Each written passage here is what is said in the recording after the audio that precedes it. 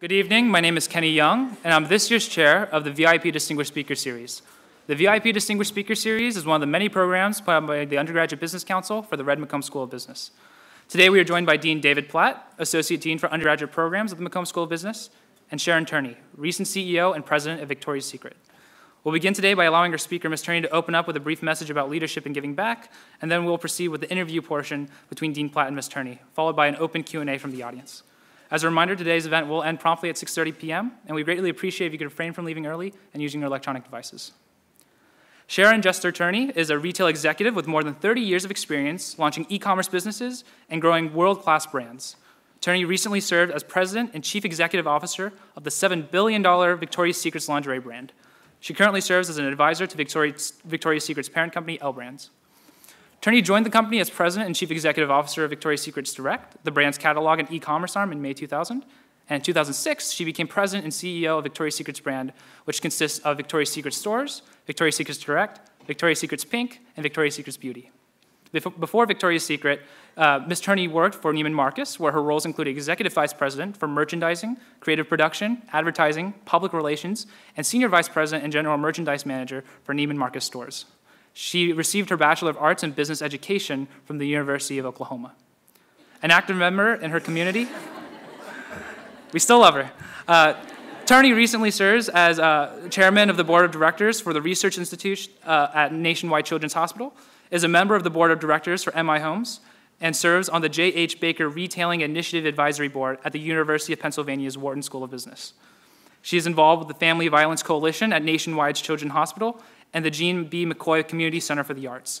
So without further ado, please help me welcome Ms. Turney as she shares her views, insights, and perspectives on leadership and giving back.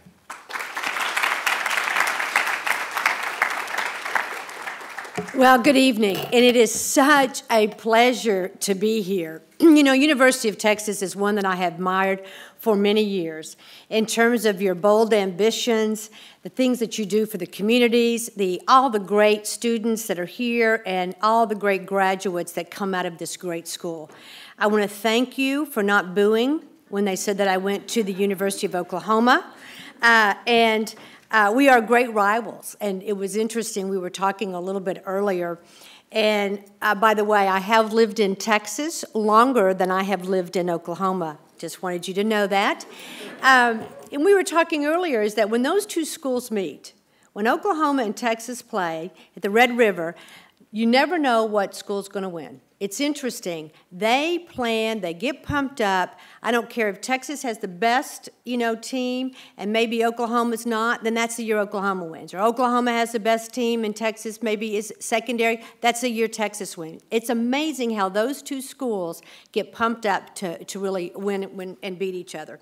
But anyway, I'm not here to talk about football. I'm here to talk about with you today leadership. I want to talk to you about passion. And then I want to talk about philanthropy and how philanthropy is important to all of us. And it's amazing that there are, over 50,000 students that go to the University of Texas. And I think there's 3,000 faculty. Do you realize that's like 3 times as big as my hometown that I grew up in Ardmore, Oklahoma? So, wow, the eyes of Texas are clearly looking at you. So, congratulations. When I think about leadership, do you know leadership is one of the most Googled words? Do you know that there's over 50,000 books a year written on leadership? 50,000. I had to look at that, double take to that. And when you think about, well, why are 50,000 leadership books written a year? And I think it's that people really want to know how to be good leaders. People really want to understand what it means to be a leader. Each and every one of you today are leading something. Somebody led this event tonight. Somebody leads different meetings that you have or classes that you have. So all of us, in a way, are leaders in terms of what we do. And it's really hard to define what leadership really means. And when you think about what leadership is, it's kind of like the wind. You can't see it, but you can feel it. And more importantly, I think that although I haven't read all 50,000 books, I've read some of them, but I have had 30 years of experience in terms of leadership, and I just wanted to share a little bit of how I think about leadership. The first thing in leadership is that you have to know your stuff. You have to understand, if I'm leading Victoria's Secret as a business, do I know my stuff? Do I understand the financials? Do I understand the product development? Do I understand buying and selling? Do I know my stuff? And you have to be an expert of what you do. And the other thing is, you have to be curious to know how your stuff is changing. Then the other last question I continue to ask myself all the time, every year, is what have I done to change something? So as a great leader, you have to know your stuff. The second thing about a leader for me is you have to care about people. And I mean really care. And you have to also show that you care about people. You have to know how to play on a bigger team. You have to grow and nurture the talent of others. You have to make sure people know why that you care. You have to create personal connections, and you have to invest in others' growth and development, sometimes instead of yourself. And you have to take care of people. And that's a tall order. And so what do I mean when you have to take care of people? And I'm going to give you one kind of an example, and I'm sure that you can think of some here on the university, at the University of Texas. Sandy, when the Sandy hurricane came in to New York, people remember Sandy hurricane that came in? Obviously, we have a lot of stores in New York. We have an office in New York. A lot of people live. So when it came in, there was a lot of people who lost their homes. Before the day's end, or the next morning, we had contacted every single associate to say, are you okay? Do you have a place to live? We have an associate for associate fund that we give to, I give to, we raise money, that any time that associate gets into trouble, they can actually take money to help them, to take money to help them and their family. And so this is just one small example of really, truly showing that you care about people. And as leaders, leaders also are whole people. They listen to learn. And what do you mean by a whole person? Well, first of all, they have to know themselves. They have to be able to have a very strong moral compass. You got to get up and get a balcony view of things so that you can stay balanced. Yes, you'll want to make money, and at the same time, which is performance, how are the behaviors that are driving you to that performance? So when you think about it, if you're really saying that you're results-oriented, you can get there by whipping a lash and telling people to go, go, go. You can lead from the front, the middle, or from behind. But what is the most motivating thing to people? And you know what? I'll tell you this. Most people are motivated by, are different. Sometimes, my motivation is like, a little scratch behind the ear can go a long way. I mean, a scratch behind the ear, like, when you have a dog and he wants to be rubbed and you scratch him behind the ear. So it's a little bit of a compliment, can go a long way. And so I think that you have to be able to really think about balancing performance and behavior. And that's a really skill set that you have to think about. Leaders also lead themselves. They have to be an objective judge of yourself or performance and behaviors. And you have to be able to coach yourself. Don't you find today here at the University of Texas and all the classes that you take that you have to be able to coach yourself? You have to plan your schedules. You've got tests 3 next week. Are you going to wait and cram for all 3? That's coaching yourself. That skill, as you get older and get into a full-fledged career, will continue to be very, very important. And finally, leaders are constant learners.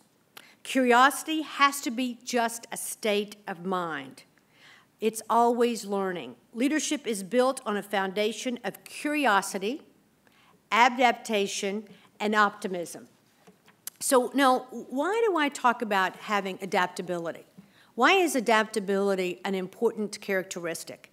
And I read recently, and I can't believe this is true, but I did read it, that if you go to college today, By the time you graduate, about half of what you learned your first semester will be obsolete.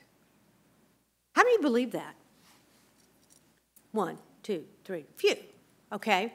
What if I told you that I'm in the business of obsoleting? I'm in the business of that. I'm in the fashion business. And do you know what being in the fashion business is? Is to make sure that you obsolete whatever you had in your closet last year because I want you to buy this year. So I am in the obsolescence business. So that's how fast things are going. And so that adaptability to be able to adapt is very, very important. So in a world that is changing so fast, knowing your stuff is hard. What you learned as foundational or conventional wisdom might become irrelevant. Might become irrelevant in a year, 5 years, or 10 years, but I promise you it will become irrelevant.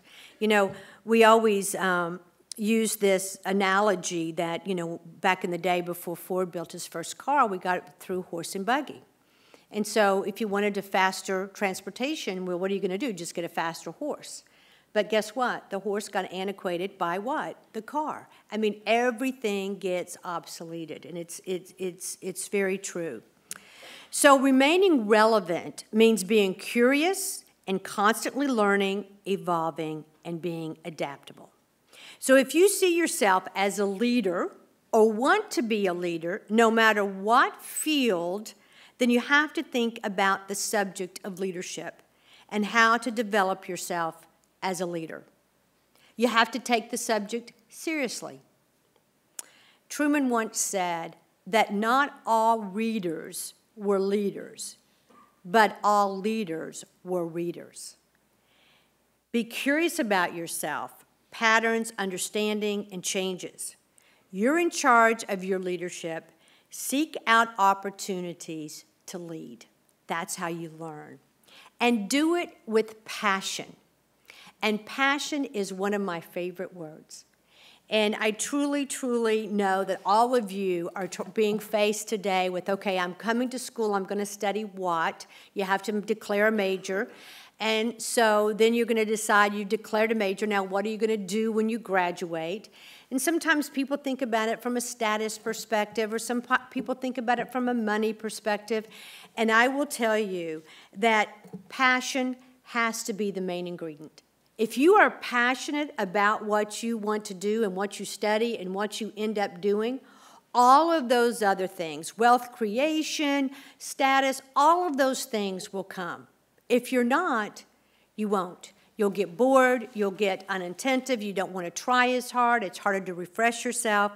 So, you know, when I think about passion, it's contagious and it's inspirational all at the same time.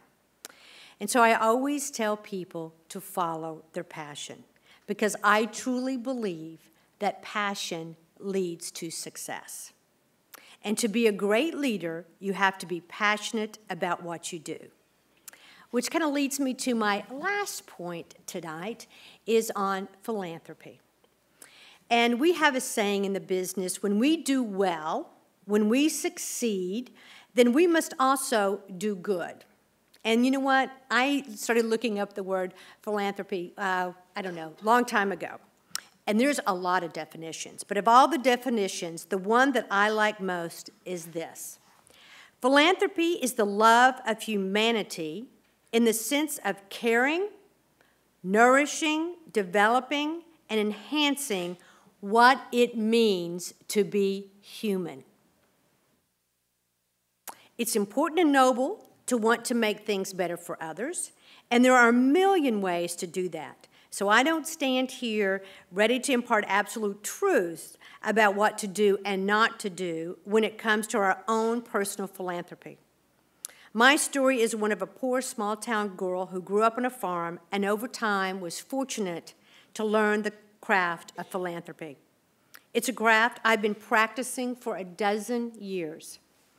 Like any craft, our philanthropic work takes hours, days, weeks, years of practice and refining. It matures over time as we learn, have new experiences, and our perspectives grow. It starts with learning, with gaining the basic understanding of the value of giving, our time, talent, and treasure. Then we have to hone our craft, and then you have to pass that craft on. You have to pass that on, hopefully, to your children, to your neighbors, and to your friends. The process of learning through growth and improvement is the very essence of what craft is about, and it must be nurtured just like leadership. Philanthropy has distinguishing features from charity. Charity aims to relieve the pain of a particular social problem, whereas philanthropy attempts to address the root cause of the problem. The difference between the old proverbial saying, don't just give someone a fish, teach them how to fish. So I've worked at Victoria's Secret for 16 years, and the purpose of the Victoria's Secret as a company is to make money. As a business, we have a responsibility to our associates, to our customers, and to our shareholders to be successful. But it's not enough as a company to simply be bottom line driven. An attorney and writer, Albert Pike, once said, "What we have done for ourselves alone dies with us. What we have done for others and the world remains and is immortal." I'm going to say that again, it's so powerful. What we have done for ourselves alone dies with us. What we have done for others and the world remains and is immortal. So at Victoria's Secret, we started to think about what is our higher purpose. And as I said, we believe that we are doing well, we should also be doing good. So our purpose that we said is to improve lives, whether it makes someone happy with a purchase or giving back to the community that we live in, as well as the communities that we do business in. And a big area for us is a focus on women. Victoria's Secret, we like to say, is a company for women run by women. And we believe very much in the positive power of women. We know that women feel good, feel confident and powerful, and when they feel that way, they will do amazing things. The happiness and contentment projects onto those around them, their children, their partners, their friends, and their family. And I know in Texas, well, I know in Dallas they have this saying, and I bet they do in Texas, down here in Austin too, if mama ain't happy, nobody's happy. Well, thankfully that works in reverse too. If mama's happy, everyone's happy.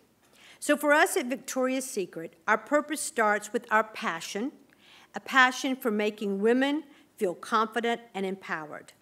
At Victoria's Secret, there are many examples of how we improve lives. We empower people in our communities with the tools they need to succeed.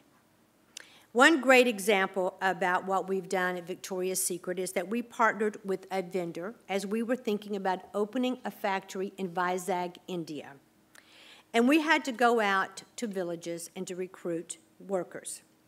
And at this time, out in these country homes, they were literally grass huts. And so we recruited mostly females because males really didn't work. And most of these women, and some of them were married and some of them were daughters, had never worked outside the home. They didn't have the sewing skills that they needed. They had never sewn before, and in fact, they weren't as educated. And in some areas, they needed education in very, very basic ways, like hygiene. They used to learn how to squat. They didn't know how to sit in a chair. The fathers and husbands had to agree to allow them to work, and it was a very, very male-dominated culture.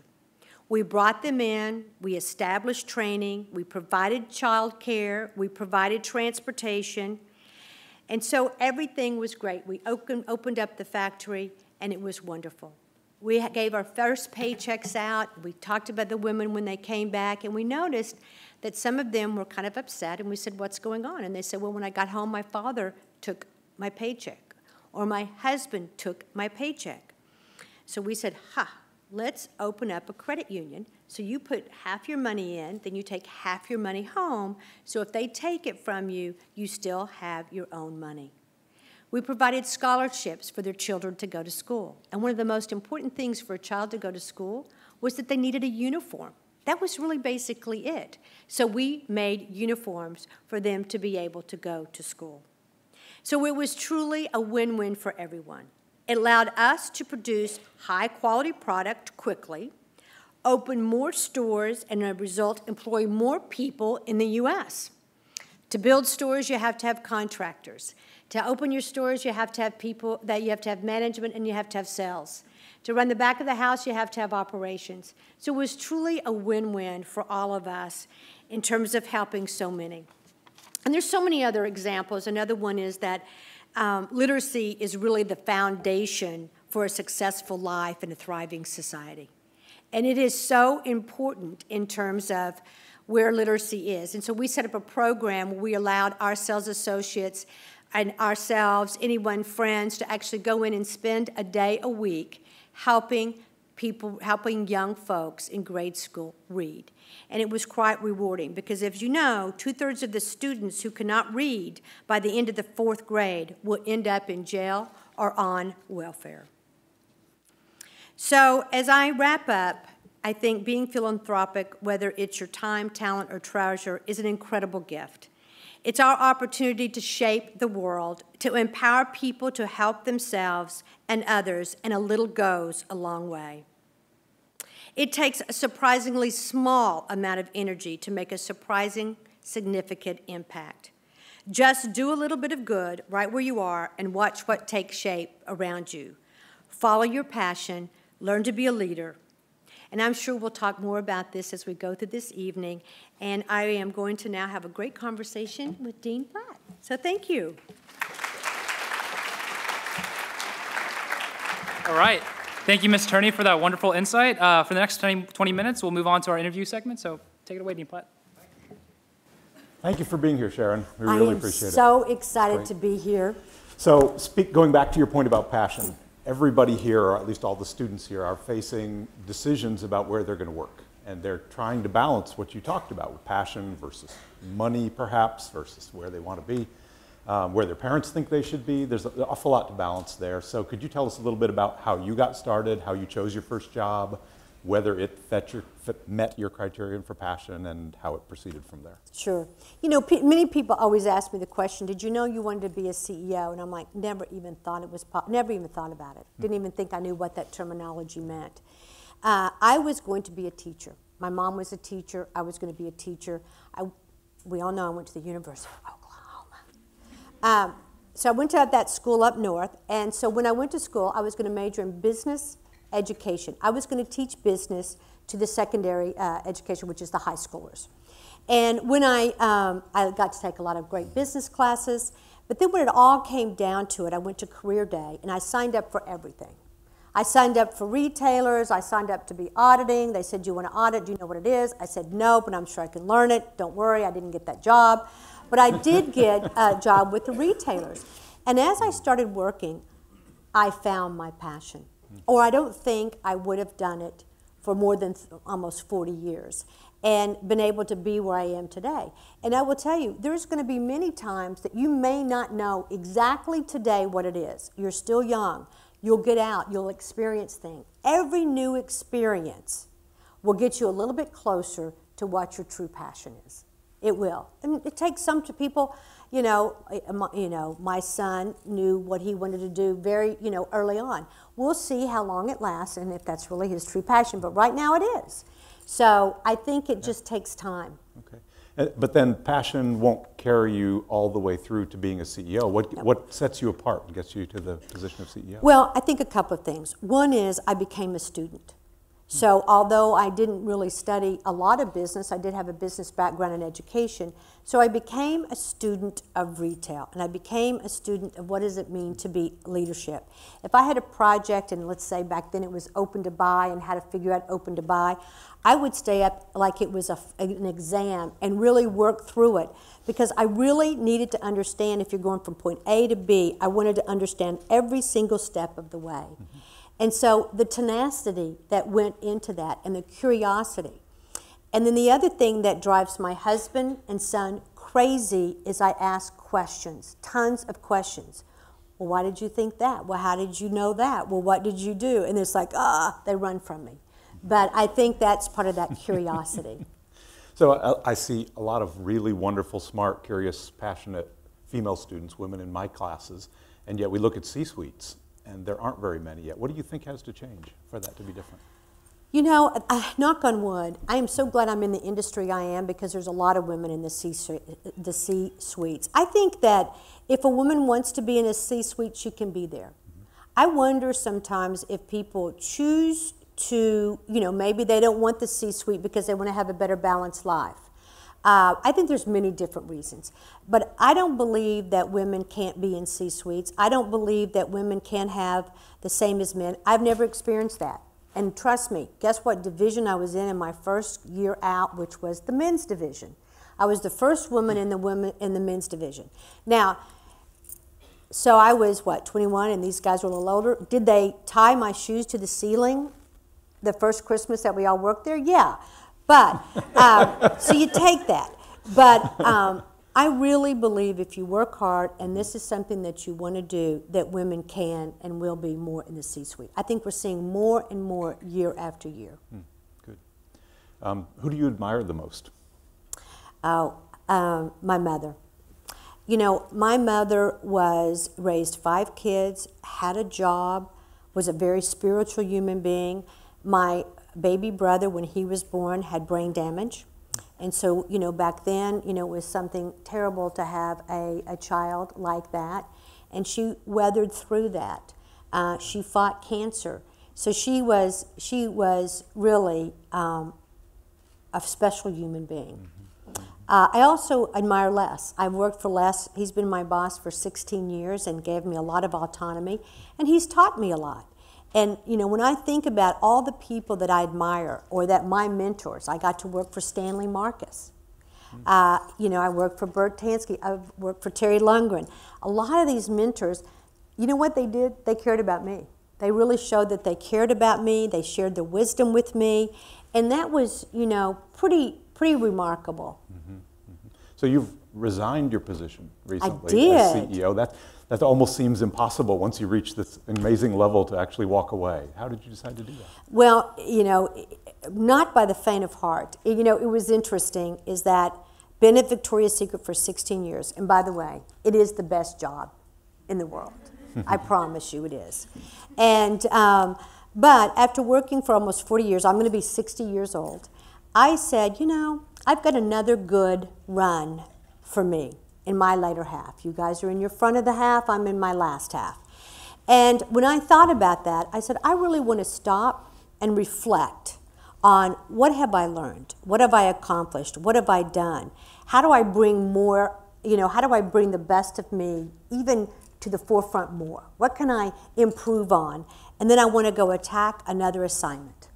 And so it'll be something. I don't know yet what that might be. But I want to be very introspective. I am going with the Catholic Relief Services in June to Vietnam and Cambodia on a mission. We got to know a lot about them as we were working in Burkina Faso. So I'm kind of excited of what I say is my next journey.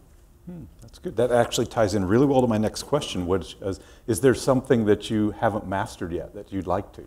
Well, there's one big thing. It's called patience. Yeah, patience. But I haven't mastered patience yet. But I think when I think about what goes on in the world, there's so much, and I don't think you can ever master it all. Yeah. I think it changes so fast, and so what I'm wanting to do is just continue to learn and to read about it, and I do need to work on my patience. Yeah. How about failure? We often hear that millennials in particular don't know how to fail, that we don't give enough opportunities to fail. How do you fail successfully? Well, I will tell you this, if you're not failing, you're not learning. And I hate that word failure, right? So, you know, what is a failure? So let's forget the word. But you have to stumble. Somebody's got to get a promotion over you. So let me just tell you a story, and you can tell me if this is failure or not. So we were all, in my first training class, there was probably 4 of us that were now in the lead to be the head of the class, and I was one of them.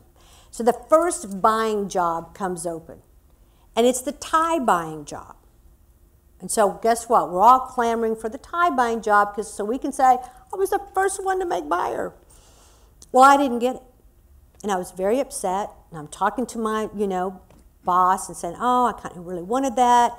And he looks at me and goes, you want to be a tie buyer? Why do you want to be a tie buyer? There is something bigger and better for you coming.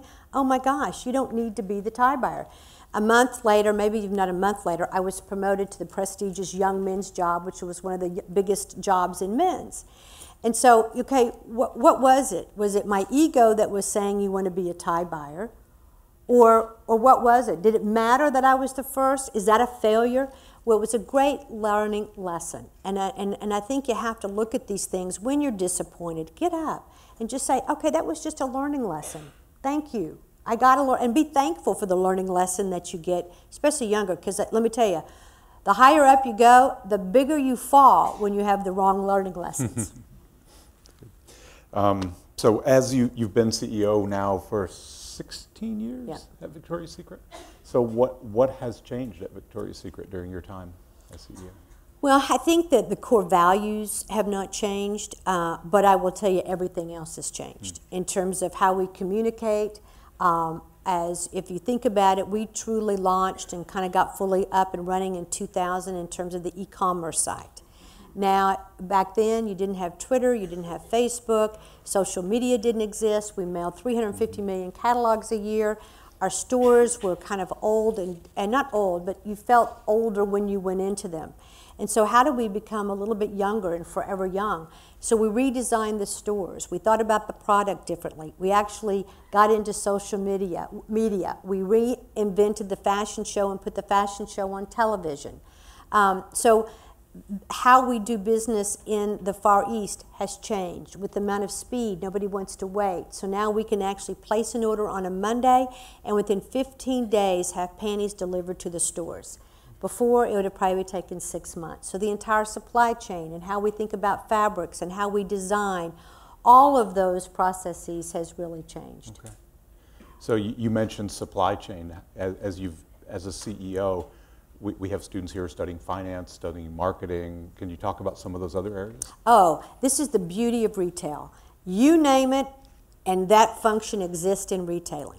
So when you think about the financial world, there's probably 3 different pieces of the financial world that are there. There's the planning and deployment. There's truly your CFOs, who are the chief financial officers, who have to go in. There's truly an audit department that has to happen.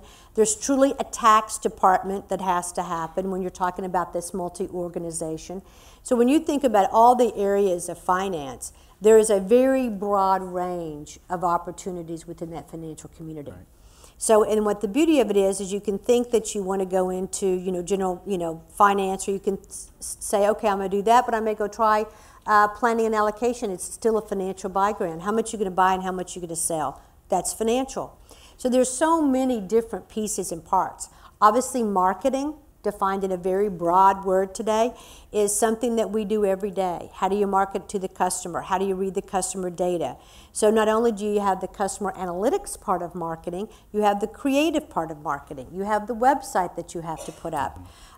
When you think from an operations perspective, is how are you going to run 1,149 stores?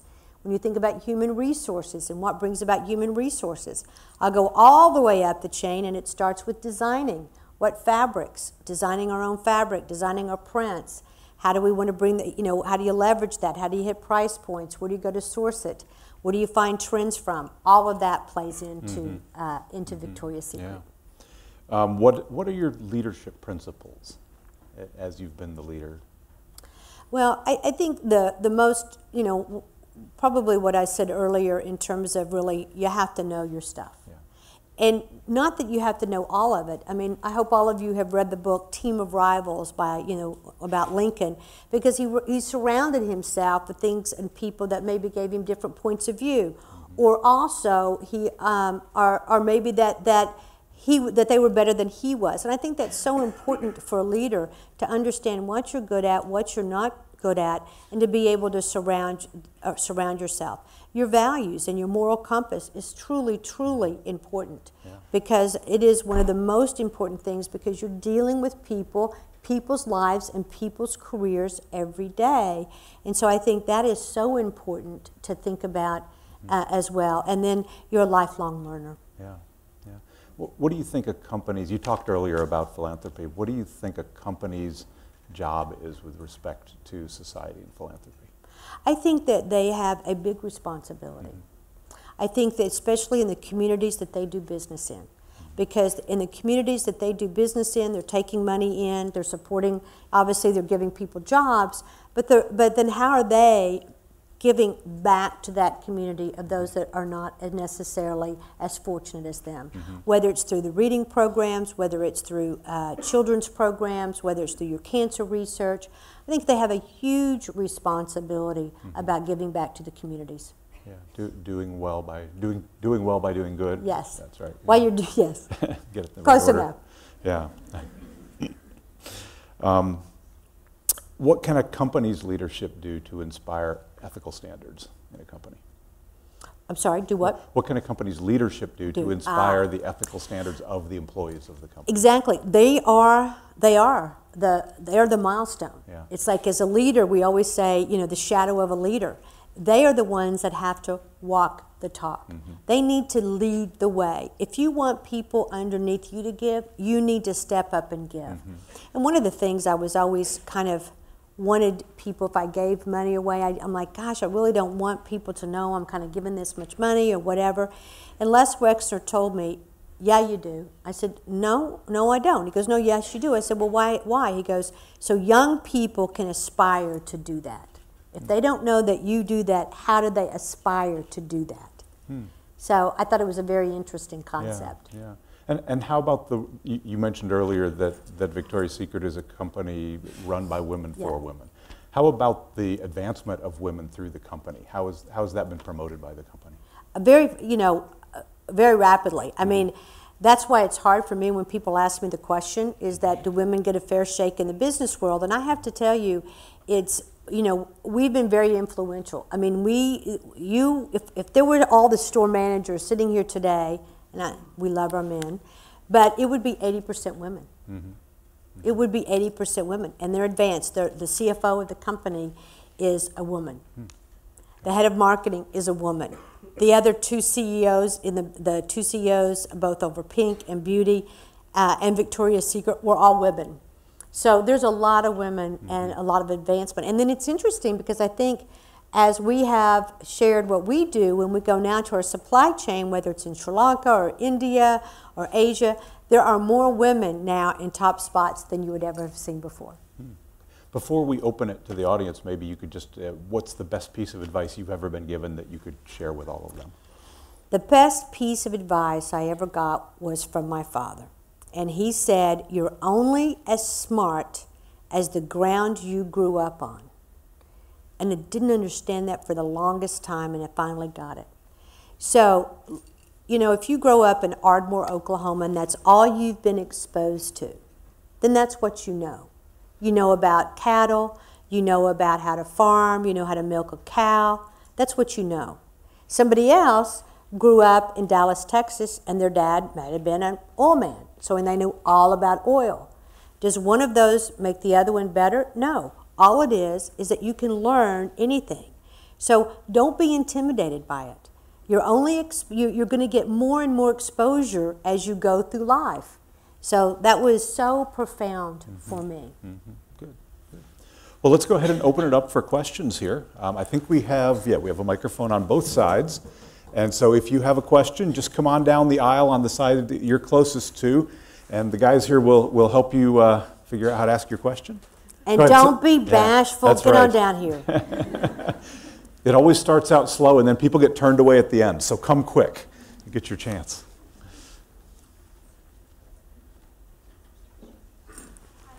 Tell me your name, too. My name is Asima. Hi. My name is Asima. Thank you so much for coming here today. So I wanted to ask, I was always curious. I know being a CEO of such a huge company, did you get involved much in the details of the business, like the design of the dressing rooms or like the material of which the bags are made, or were you more busy with like more global important things? Well, you know, once a merchant and buyer and designer, always one, right? So I did get involved in some of that some of the time, not all of the time. And I found early on, it depended, because number one, I don't care how beautiful your stores are or how well your sales associates are, if you don't have the right product, then it doesn't matter. And so product was a big core focus for me. Some people said I got too much in the detail, but I'll be introspective of that as my time is off. Did I answer your question? Yes. Okay. Come over here. Not yet. Try flipping it on. There we go. No? Yeah. Okay. Hi, I'm Melissa. My question was, for the next, I guess, official CEO that follows you, what's your best advice for them? I mean, you might know who it is. I'm sure you can't tell us. But what's your best advice for them, and what do you hope they do with the company? What direction do you hope they take it in? Great. You know, it's a great question, because I was telling the guys earlier that making the decision to leave Victoria is like, you know, really getting a divorce, because it's very hard. I do know who's taking my spot. Les Wexner is taking my job right now. So because Victoria's Secret got so big, they're going to divide it up into Victoria's Secret and Victoria's Secret Pink, which is a good thing. It really is, because it got mammoth. I think the best advice is that I could give is this. You have to stay close to your customer. You have to stay close to that younger customer, because they're so influential. You have to stay relevant, and you always have to take care of the people that work there. And so the business is going to evolve. It's going to become bigger. We're going to have much bigger international strategy. So the other thing is that, as I said before, product is king, is they have to take care of the brand. And to make sure that they keep that brand relevant, that they don't tarnish the brand, and they keep it a highly emotional brand. Thank you. Mm-hmm. Hi there. Hi. Thank you for coming to campus. Yeah, so I was going to ask, how do you toe the line, kind of following up on the earlier question about managing with like the product and all the little things like that? Because you, as CEO, have responsibility over everything, and it kind of all falls on you at the end. How do you toe the line between, you know, micromanaging and keeping people accountable, and how much authority do you think you ought to have in that? Yeah. I tell you what the way that I approach it is we actually put together in place a very strong operating platform. So we said on Mondays, we're going to read the business, and this is what it's going to take. On Tuesdays, we're going to react to that business. So on Monday, when you knew what the business was, while they were reacting to the tactics, I would move on to something else. Very specific design review days, very specific days to be in stores. And I will tell you what it is. There are people who've earned the right to have complete autonomy. And you say, they'll check in with me. Just, you know, you'll have a touch base, check in with me. There's people that you need to hold their hand, and there's people that really struggle that probably you're going to have to end up replacing them. And so how I spent my time, first of all, taking care of the business, then what leader or leaders or group of people needed more of my time, that was where it kind of led me. And then it's very important to always keep think time. You have to have the ability to think. And so putting that in the calendar is important too. You got to get out there and see. So, you know, micromanaging wasn't necessarily my thing, but there were certain people that needed it, certain people that didn't. Cool. Thank you. Uh-huh. Hi, I'm Catherine, and I was just curious what you do for fun, and what are some of your hobbies outside of your business career?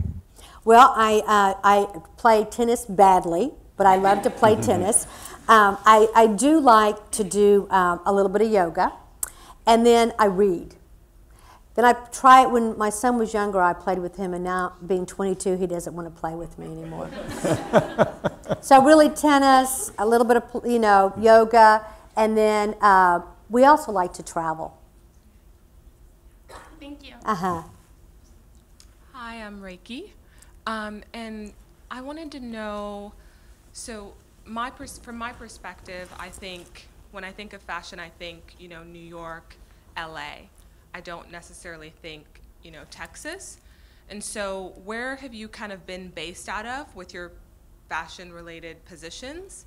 And do you feel like my perspective of it there not being as many opportunities in Texas is an accurate perspective? Depends on what part of the fashion world you want to be in, right? So Neiman Marcus, based out of Texas. Foley's is a department store, was based out of Texas. Now it's all Macy's. I will tell you that if you really want to be design, product development, that's probably going to happen more out of New York, LA, San Francisco. Now, having said that, when you think about some of these, like Nike, they have a big design studio. It's not in either one of those cities. When you think about Fossil, which was, everybody know Fossil? It's right here in your backyard. They're still here. So there's a lot of, businesses that are actually manufacturing or designing. And then you think about the tech world here in Austin. They need designers and graphic designers and things like that. Not so much in the textile world, though. So it depends on what area that you're thinking about. JCPenney's based out of Texas. So. Would you say that you predominantly were, with your positions, based out of New York? Well, interestingly enough, Victoria's Secret's home is Columbus, Ohio. But all the design and all of that and creative is out of New York. So I would probably tell you between my time with Victoria's Secret, I was 50% in New York and 50% in Columbus, Ohio. Thank you. Okay. Hello, Ms. Turney. My name is Jeffrey. Hi, Jeffrey. Thank you for being here today with us. I know that taking care of people is very important to you. I'm wondering if in business you've ever had to make any tough decisions that have affected a lot of people. Yes. It's interesting is that you probably, if you haven't hired people and fired people, you probably can't be a vice president if you don't know how to do that. And let me tell you, it's gut-wrenching. Hiring is easy, except, let me tell you the statistic. When you go hire somebody, if you hire 4 people, 1's going to be great, 1's going to be bad, and 2 are going to be okay. That's the statistic. Now, when the thing about firing people, it is hard. But I will tell you, I finally got comfortable with it. First of all, you have to be fair with the package. The other thing is they were struggling so much, they had to be miserable. It's almost like the people that you finally said, go do something else, this isn't for you, have come back and called me back and said, thank you. I have now found something I'm really good at. But it's not easy, I will tell you that. If it were, you'd be kind of heartless. Thank you, Ms. Turney. You bet. Hello, Ms. Turney. My name is Jesse Del Rio. First of all, thank you for being here tonight. In your initial speech, you talked about the importance of leadership and philanthropy. And you talked about how Victoria's Secret has an employee-to-employee fund and how Victoria's Secret emailed employees to make sure that they were okay after a natural disaster. And you encourage us to give back, and you yourself are giving back right now by being here tonight and by empowering women every day. But how do you create the right balance between corporate social responsibility and making a company financially successful? Well, one of the things we said is that when you're doing, when you do well, then you can do good. If you are financially, as your corporation, not healthy, then it's going to be very tough for you to start to give back. So it's when you get to that point that you can give back. Some people can just give their time because it is time, talent, and treasure. And it is a balance. And the other thing I didn't talk about when I was talking about philanthropy, too, is that you will get probably emailed every day about something, giving to this or giving to that. I know I did. I thought, okay, I'm going to give $1 here, I'm going to give $200 here, whatever. That's not making the impact. What you really have to do is, again, find what you truly want to go after and go after with a vengeance. Therefore, putting your time and talent and treasures into that will make a bigger difference. So I don't know if I've answered your question, but a corporation who's not doing well financially can't do good. It's hard for them to give back. Thank you. Mm-hmm.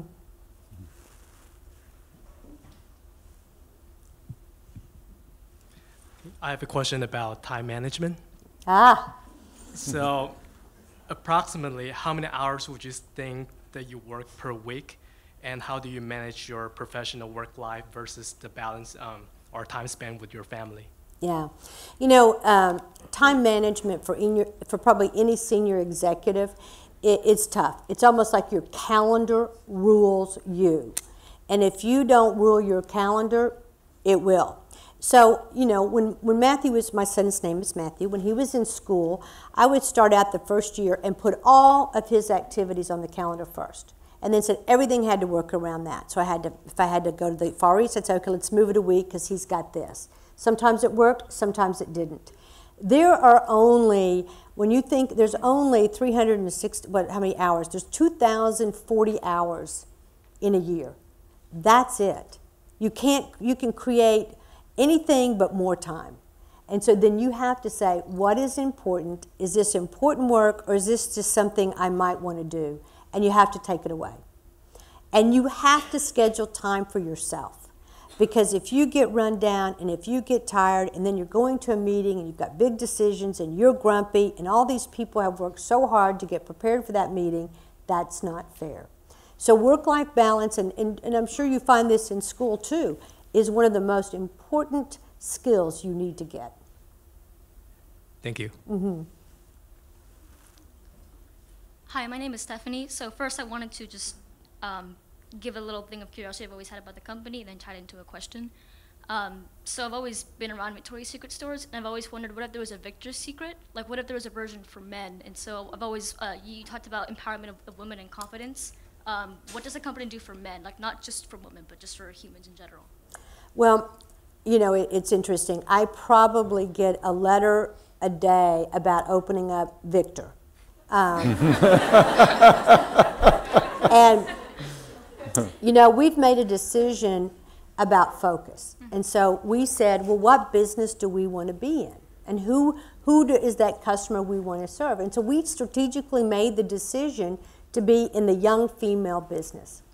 And so that's what we did. Now, at the same time, we employ many, many men. There are buyers, there's designers. I will tell you, the head of the lingerie design at one point in time was a man. So they are, so we hire men all the time in all of our stores. They can't really necessarily go into the fitting room, but I'm sure that will change too someday. But anyway, they can't go into the fitting room, but we hire men a lot. But we made the strategic decision to be in the young female business. And my dad loves your aftershave, by the way. So. Oh, good. Yeah. Oh, good. See, we do have a little something for him. Yeah, there you go. Forgot all about that. Thank you. Hi, my name is Marcela. So you talk about how Victoria's Secret is a company for women, run by women, and how you want to keep the stores, young. So how do you transmit that the message of women empowerment when the company can sometimes be perceived as idealizing this body type or sexualizing women? Yeah. I appreciate the question. First of all, did everybody hear that question? First of all, is that what many people, sexy to many people, if I can look at something and say it's sexy, you can look at something and say, well, I don't think that's sexy. It's really just each human choice, right? And that's the way that we look at it. And when we think about our supermodels and what they do, we think about them as women and that they show confidence. And every woman, I don't care what your size, shape, how tall you are, it's like we want you to be confident. And that's what it's about. You need to be happy with what you are and who you are. And because we're all not going to be, we're all not going to have long hair down to our knees. We're not all going to have short hair. We're all going to be different. And it's being confident into that. And I think that's what we're really wanting for women to feel, is that confidence. Yes, we get slammed a lot. Well, how come you don't show, models this way or that way? And you know what? It's just another choice about it. So it's not meaning to exclude anyone, because we don't. But that's the way that we want to think about our brand, and hopefully this helps women to gain confidence. Thank you. Mm-hmm.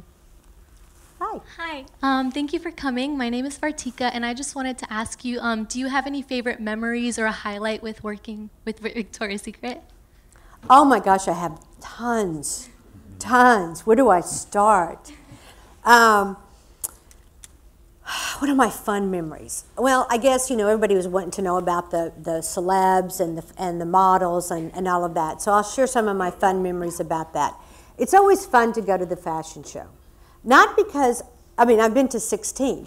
But it's not because that it's fun to watch everybody. It's like who I'm sitting next to and just watching the people and how they act. So the guys usually come to the fashion show. They act like they did back when they were 16. I don't understand it. And so it's so much fun to watch that. So that's a fond memory. And then depending on who is sitting next to you. And I bet you it's true.